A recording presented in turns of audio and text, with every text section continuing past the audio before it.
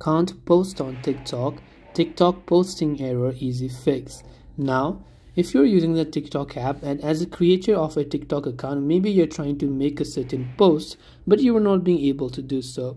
First of all, you must make sure that you do not have any restrictions within your account. If you have restrictions within your TikTok account, then TikTok might limit your ability to use their platform for a certain amount of period.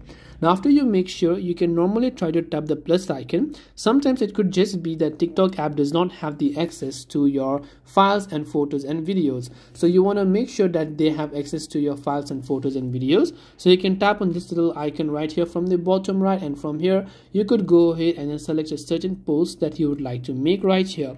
Now, if it's still not working, what I want you to do is long press the TikTok app icon on any Android phone, and on any Android phone you'll find this little eye icon or the app info button. Just tap on it. If you're on iPhone, you have to offload and reinstall the app, but for Android users you can scroll down to the storage option. You can clear the cache files, and you can also make sure to clear the data, which will log you out of the application, by the way.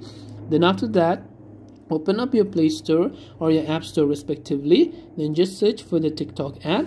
Check if the TikTok app has an update, and if it does, just make sure to update it to the latest version, and it will help you fix most of the bugs. Hope this video helped you as to what you can do if you cannot post on TikTok.